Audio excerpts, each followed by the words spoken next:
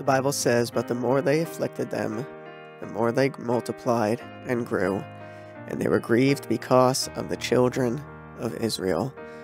In this passage, the Jews are being afflicted and persecuted by the Egyptians, yet they are growing more and more.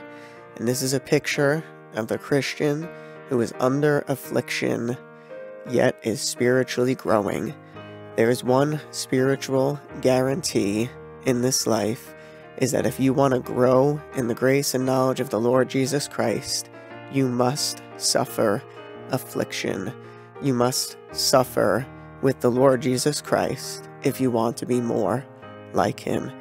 It is a truth that if you want to grow in muscle and you want to have more strength, you must suffer affliction under weight in the weight gym.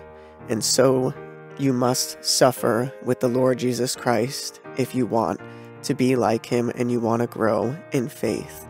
1 Peter 4:12-16 says, "Beloved, think it not strange concerning the fiery trial which is to try you, as though some strange thing happened unto you.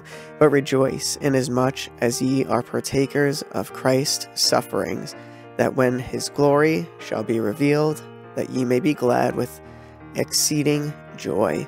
If ye be reproached for the name of Christ, happy are ye, for the Spirit of glory and of God resteth upon you.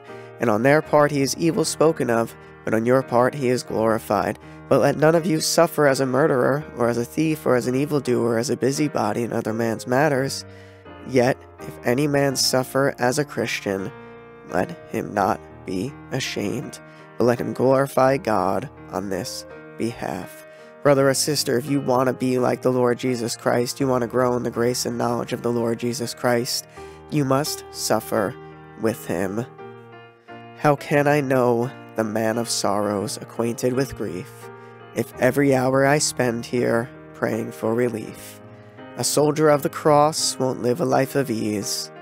He must suffer with his Savior if he, his Lord, will please.